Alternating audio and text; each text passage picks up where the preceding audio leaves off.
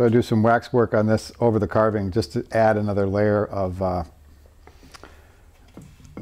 interest to the surface of this. So once it's through the wood fire, this flashing slip will take on a whole lot of different characteristics, and then by adding some wax and a black stain, it can help define a whole nother layer of visual interest. So we'll see how this goes here. Every place I put wax, I won't get the stain, so I'm not leaving very much exposed. Just enough, as like a little small, very small accent on these pieces.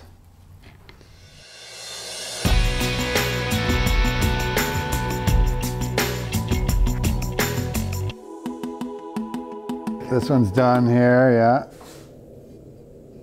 And now the wax is dried for, I don't know, 20 minutes or half an hour here. Sometimes if it's cooler out, it dries a little faster. If it's warmer, it seems to not set up as nicely. But this is good and dry.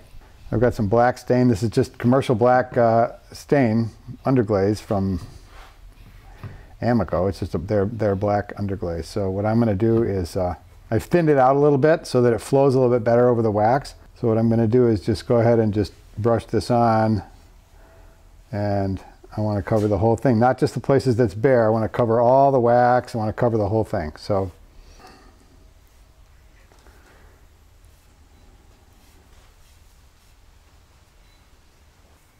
and I think that's what we'll do there. So you can see how the wax resists the stain in particular areas, but it beads up on there. And I generally will just go ahead and leave those alone on there because they'll just burn into the surface and they become an interesting part of the surface. So here's the lid for that casserole, and I'll do the base.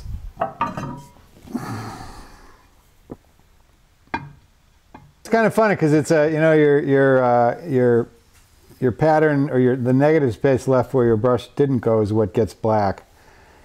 So it takes maybe a man-made line and makes a sort of an impromptu line, or a line that feels more random and less forced.